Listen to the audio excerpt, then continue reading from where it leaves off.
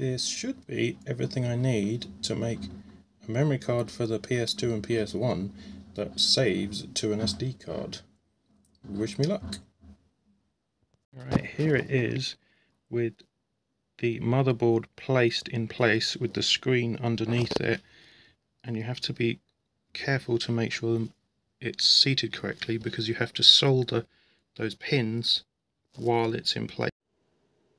This is why you have to solder it in place while it's sitting in place, because it doesn't sit flush to the board, it sits just far enough away that the pins are a set distance, and if you don't solder it in place, then the screen like that, the screen won't be in the right place when you sit it down into the enclosure.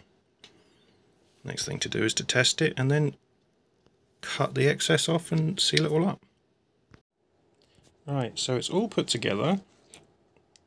Power's on, screen works and stuff. The only problems I have are with the casing. These buttons are very hard to press, and I don't know if you can see, the memory card won't come out because the edge of the casing is just slightly off in where it's been pressed. So either I've not centered the bottom correctly, although, you know, it's screwed in as it is, so I can't see how that could be, or I've done something else wrong. But I can just adjust those holes with a file to make it better. So we'll see how that goes. I recentered the board by moving it upwards and then tightening the screws, and that seems to fix the problem with the buttons.